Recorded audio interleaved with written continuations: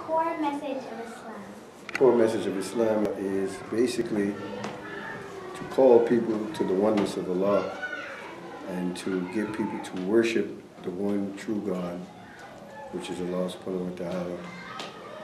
It's basically to allow people to see that Islam comes to liberate people from worshiping idols and being involved in things that are detrimental to their own spiritual development. So the core of Islam is to get people to surrender themselves and their free will to the will of Allah.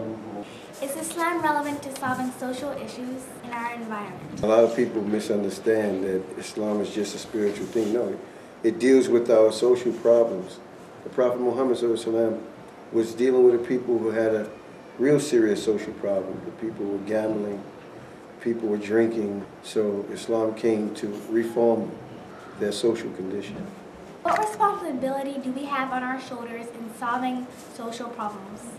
Islam came to first a people who themselves suffered socially. So therefore the Muslims, their responsibility is to also bring Islam to the world so that it could rectify their situation. So that's why the Muslims have to incorporate the way of life into their own active being so that they can deal with the people's social illnesses as the Prophet ﷺ did in Mecca.